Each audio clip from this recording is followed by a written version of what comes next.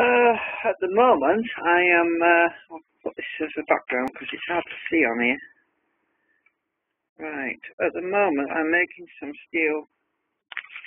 I'm using this steel battery terminal, which is magnetic. It's actually steel, but it's plated with nickel. What I'm actually doing at the moment, I have some steel things made at the engineering firm. These actually are solid steel. They were done on a lathe, but I don't want to waste them because it cost me quite a lot of money to get these made. And these are going to be experimental for a coupling. Two of these pointing towards each other, you get a concentration of magnetic field at that point. Now, I use these to make my new modified mould, which is a lot better now. You can't actually see, but if I open that up, there's a cavity inside there on the other side. Now, at the moment, I'm making these steel pins. These steel, well, out of the this material. The way I do that is I wrap it around. I wrap it around steel file, needle file, and then I roll it on my rubber mat with another rubber to get a nice round cylinder. I have to make at least 2 or 3 more and get them sequentially smaller, and push them all inside one another to form a magnetic path. You know, much like you see in a motor where it's got laminations. Only these are made out of this steel tape. So anyway, basically, and at the point, the center point will actually be, the two will actually meet in the middle here.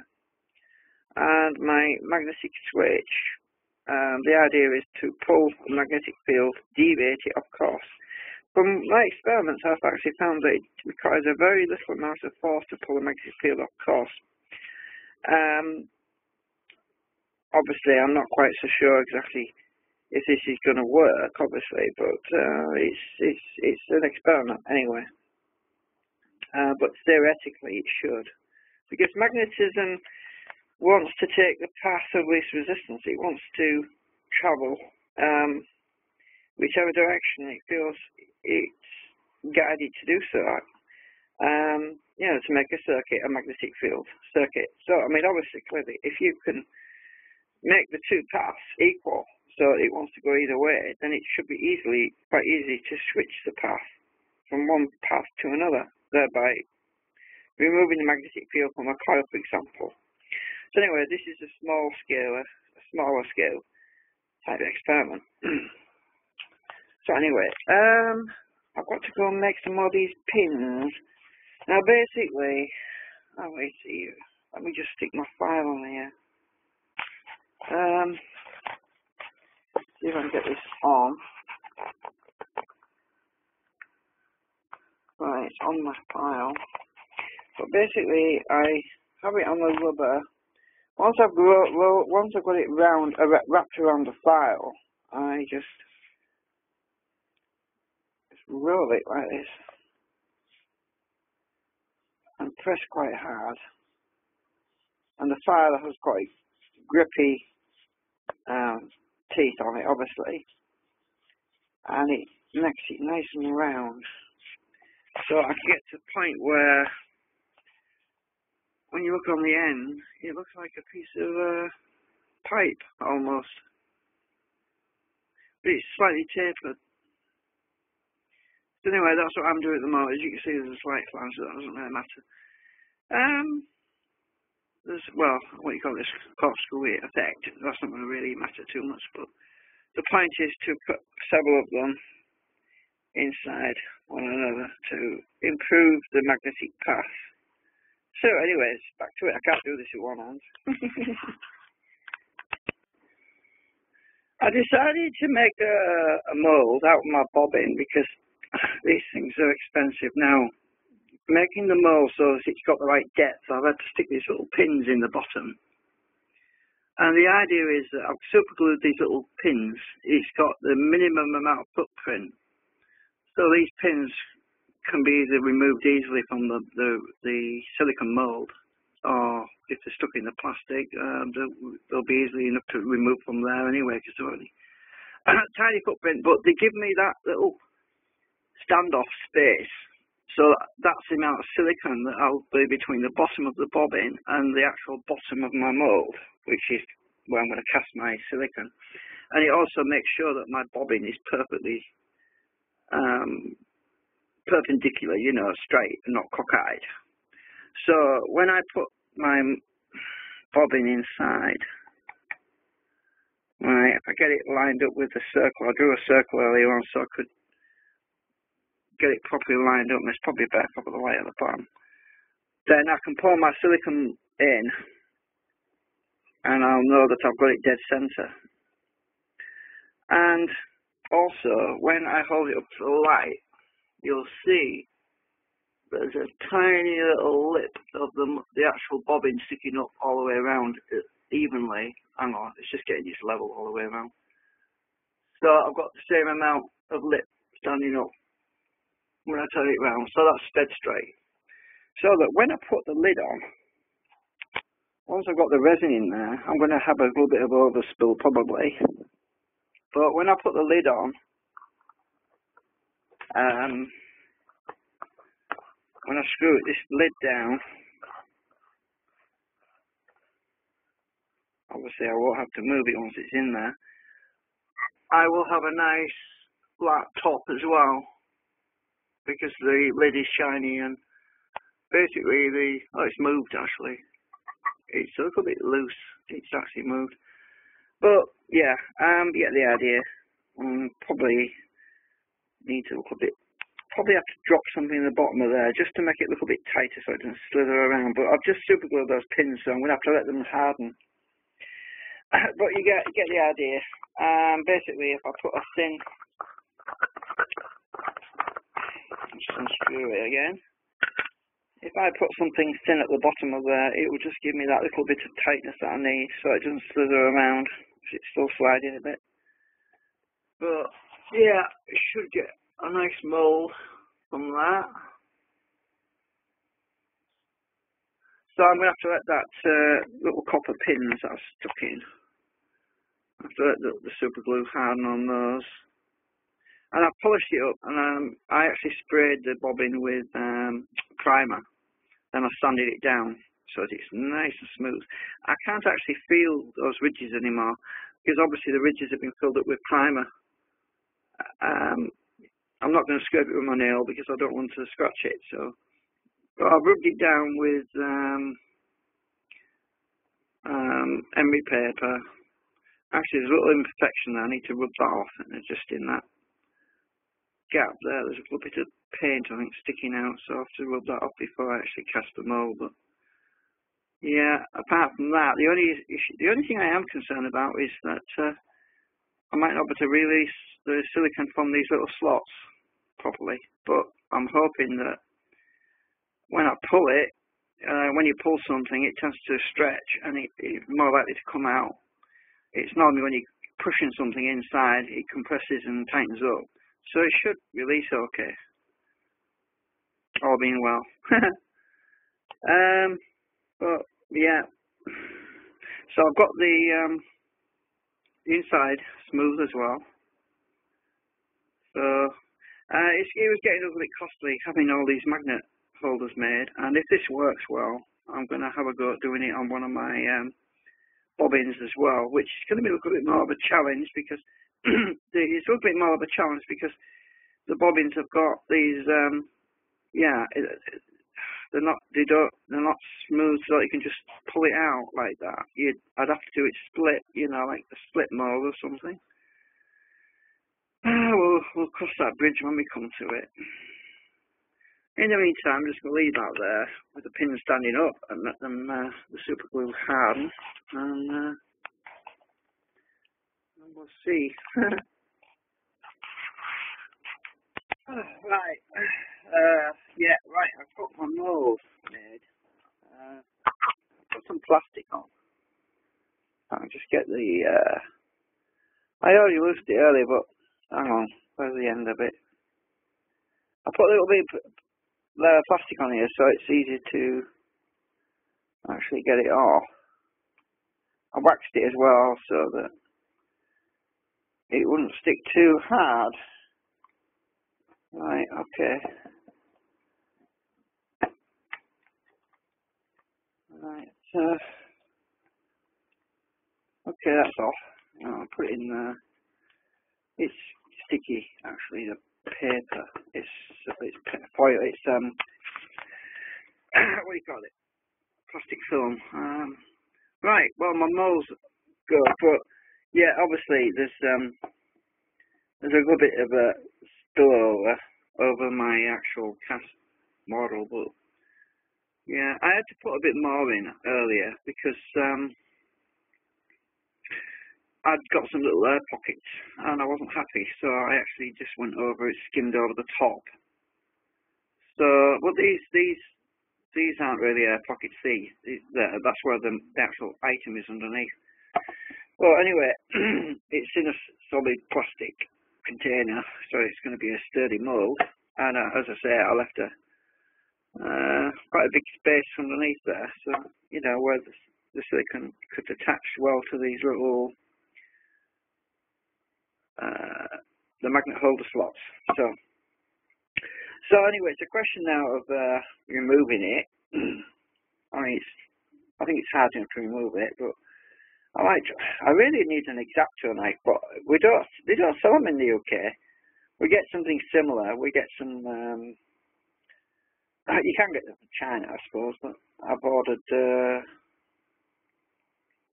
very sharp knife, which hoping will arrive soon, or I can just trim it a little bit, because I've got a razor thing, but it's blunt as a heart, so it's no good. So yeah,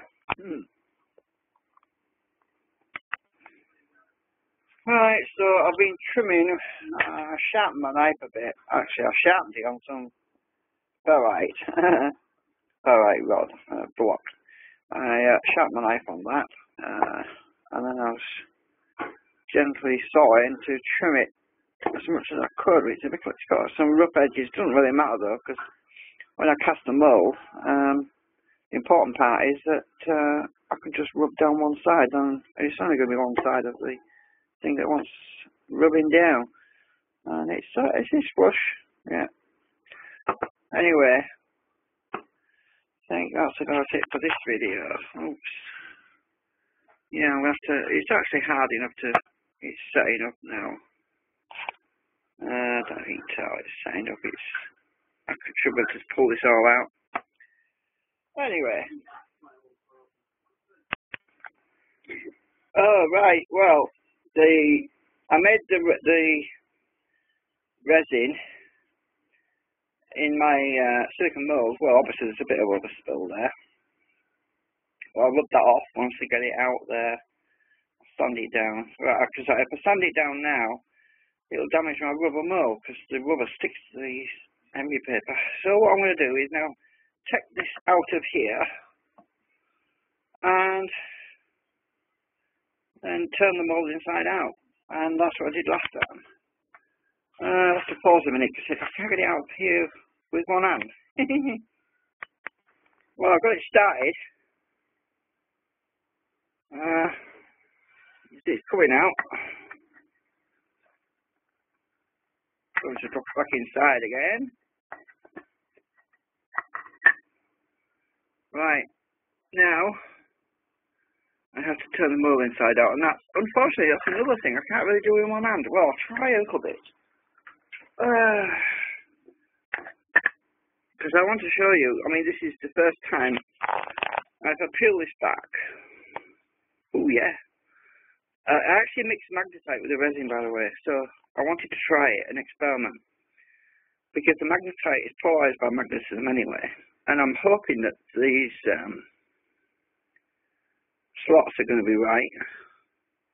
Because the rubber tended to flop a bit towards the centre. And I didn't really, I wasn't able to line them up because I couldn't see them. I couldn't see where they were. Yeah, because the resin went everywhere. But let's have a look. Yeah, that's peeping inside. I can't peel this all back with one hand, so I'm going to have to pause it. Right, that's the first stage. It looks good actually. There's a few little flaky bits on there, but that's nothing. It doesn't look so far like there's any air bubbles, which is good. The final stage, getting the little rubber parts out, that's going to be tricky.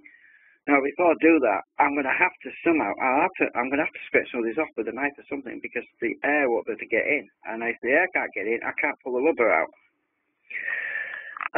Yeah, that's going to be a bit tricky. I've got some goo on my hands as well. At least it's dry. Goo, it's gone now. Right, so don't worry about the little holes. That's where I put little anchor points. I don't want to rip my mould either. Anyway, let's see if I can get this out. Actually, I wonder.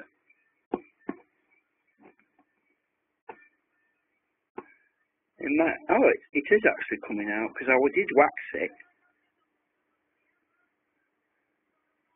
It is coming. Yeah. It's coming. The wax seems to have done the job. It is coming.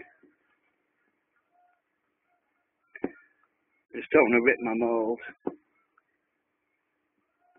I'm not pressing too hard either. The middle part's going to be the tricky part, this bit. So I'm going to press on that, so let's see if I can get it loose. It's working. I'm just breaking that bit off. It's going. It's actually gooey. Oh, look at my hands. I have to wash my hands now. Look, it's definitely gone down so far. Let's pull this a bit more. I'm going to have to pause the video. Yay! Oh, look at that. Oh, not bad. Now that's the other end. It's come out pretty well. So many air bubbles. Can't see any. The other end's just one. Oh, it's really sticky at the moment. It's very sticky, so it needs to harden a bit longer. But I have definitely got the form, and sanding that's not going to be a big problem. It's worked. It has worked. I'm really happy with that. I've got some bits of flake sticking on it. I'm going to have to wash this in. It's stuck to my finger, look. Let's see. It's really sticky. And I'm going to have to stop the video because I'm going to ruin my phone if I get this on my phone. And meanwhile, my mould is intact. No damage.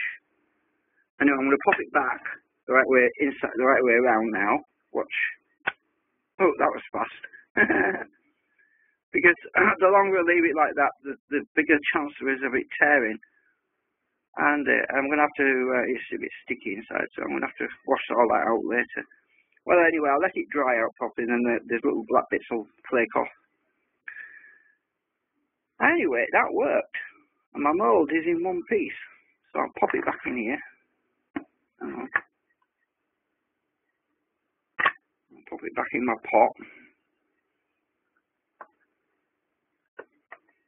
So it maintains its shape. I did actually, you won't be able to see this, but I did actually stick some needles all the way through in various places, and I used a syringe to pump air to the back to help it, to release it, to pop it out, and that worked. You know, by pushing pressure of air right to the base, it actually popped it. It helped me to get it out of the plastic when I originally did it. Anyway, that's okay. I'm going to sort my hands out now. You know, I bought these plastic gloves a few weeks back, and I forgot about them. I should have been wearing them.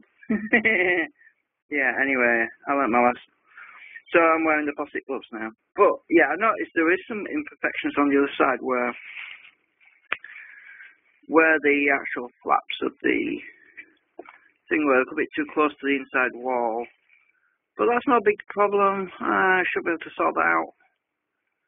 I expected some glitches, but anyway, I'm going to have to file that edge down. But the trouble is, it's too gooey at the moment. But it's probably a good time to use a knife or something to trim it off, because that's probably what I really need to do right now. So let's have a go at that. Well, I've now got rid of most of the stickiness, and I'm using wet and dry. And I'm basically just rubbing around until I get rid of all the monkey little bits along the end. And yeah, there is an imperfection in there, but it's not a serious one. It's slightly off angle, but I think I can live with it. But anyway, we'll see when I've done it, and I'm going to see if I can give some support to that particular silicone leg, because it's just one leg. It's the one at the bottom. You see, there's a bit of breakthrough where it's come through to the inner wall, but it's not a major issue. I mean, it's a magnet holder, remember.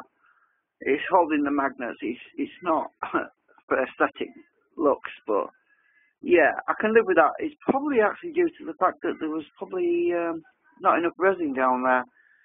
But yeah, it's certainly a lot harder than I've got rid of the stickies out of the way. It's not sticky anymore. Put it in a bath of hot water with hot soapy water. And I was rubbing it with emery paper to get rid of all the external stickiness. I mean, it would have gone away if I'd left it for 24 hours or let it harden even more, stick it in the oven. But the one thing I learned about sticking these things in the oven is that things happen that I don't always want them to happen. For example, this resin can shrink. Well, I don't mind it shrinking a bit. I haven't even tried my magnet in it yet. Let's see. Oh, look at that. It wants to stay in there. Let's see. Oh, yeah, it's working. And because it's magnetite, it wants to stay in there. Unlike the plastic ones, it kept falling out, and I had to boost it. Well, that's good. Because it's magnetite, it wants to stay in there, which is handy. Oh, now I've got to stop the phone now while I finish this job off. Well, I'll pause. Well, I can see a lot more clearly now. The leg didn't need support. There was just not quite enough resin there. If you look, it's fine and there's a gap. So I had an air bubble. That's basically all it was. And I'm grinding away, and it's actually looking really, really good. So I'm much more happy than I thought. So I'll just keep on going until I get rid of all the imperfections, because trimming it with a knife or whatever, I could actually crack it. So I'm just going to do it nice and steady. And it's a lot of effort, but I'm doing it gently. And because this is resin and magnetite, it's pretty hard stuff. So the emery paper gives a better finish as well. Probably could order some thicker grit actually. That'd be a good idea. Okay, finito. That's come out really good. Actually, this is the side that's perfect. And this side's got no flaws at all. But slight air pockets on the other side, but that's no biggie.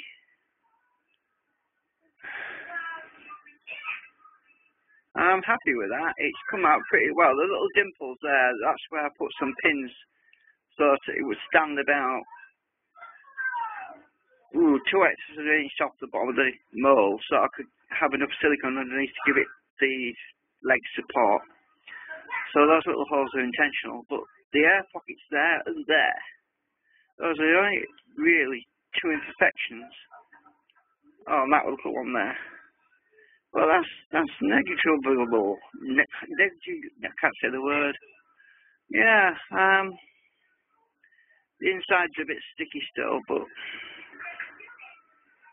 By tomorrow that'll be hard anyway. It'll be really hard tomorrow. That's why I want to rub it down now, because it's easier to work with when it's not as hard.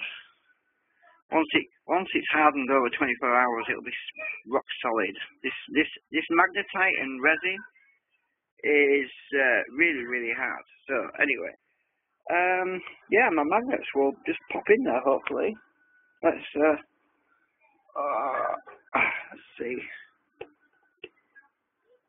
1,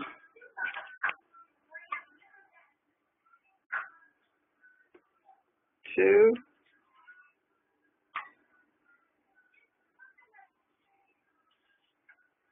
3,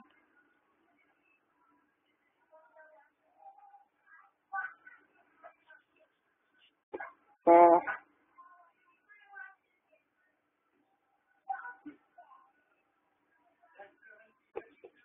5. One more. 6. Look at that.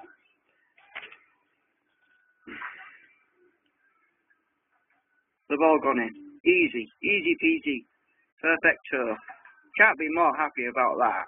Because back to my magnets are just nicely snugly fitting in there. And I haven't tested this, compared it to the 3D printed one yet. I haven't actually compared the magnetic field on the centre there, so let's find out. Just do the file test. Oh yeah. Oh definitely, it's working. Magnet, I can feel it right in the centre there. It's equalised, equal pull there. Oh, that's interesting. And I'm getting a much more even field on the edge because of the magnetite. It's actually equalising that edge. That's what I really wanted there. I couldn't get that with the plastic. I couldn't get that effect with the plastic bobbin, with the plastic magnet holders, because in the centre there was a point right in the middle. There's still more attraction here on the edges of the magnet, but in the centre here, it's, how do I explain it? There was a latching point in the centre there. It sort of wanted to stay right in the middle. Well, it doesn't do that quite as much there. It's more even. Yeah. It'd be interesting to play around with that.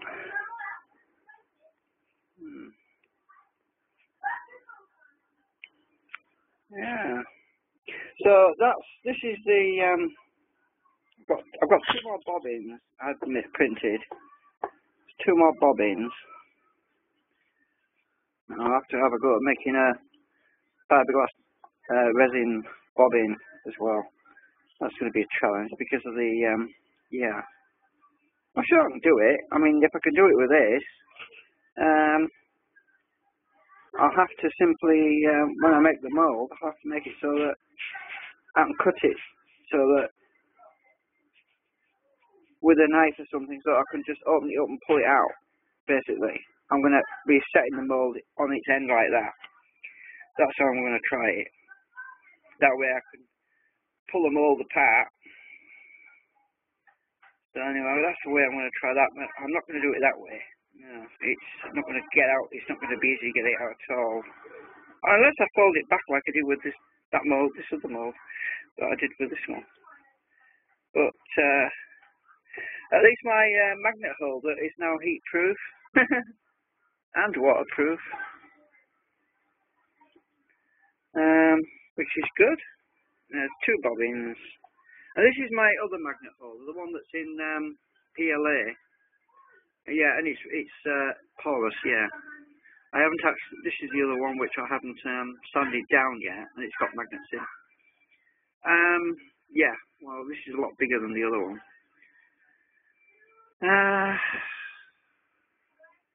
There's no point really making more for this one because this was an experimental one. But yeah, I like these slimline ones. I like the slimline ones. You've got a closer access with the bobbins. So, right, I think it's time to upload these videos. Thanks for watching.